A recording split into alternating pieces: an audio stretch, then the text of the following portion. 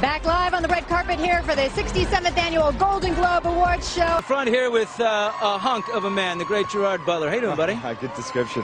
Hey, I hope you enjoyed that commercial break, because I've been standing here in the rain waiting for you to get back to us. Who made you so grumpy? Look at you. You're rich, you're handsome, you're powerful. I had a couple of hit movies. I think I'm special now. Yeah, you're making a movie now with Jennifer Aniston, The Bounty Hunter? Yeah. When does that come out? That comes out in March.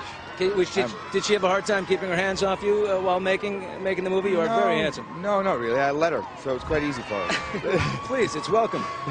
Gerard, if you think this tux is going to stay dry over the next half an hour, you're wrong. It would have stayed dry if I hadn't waited around for this interview with you. That's it. Pull this thing away. You're getting wet. There he goes.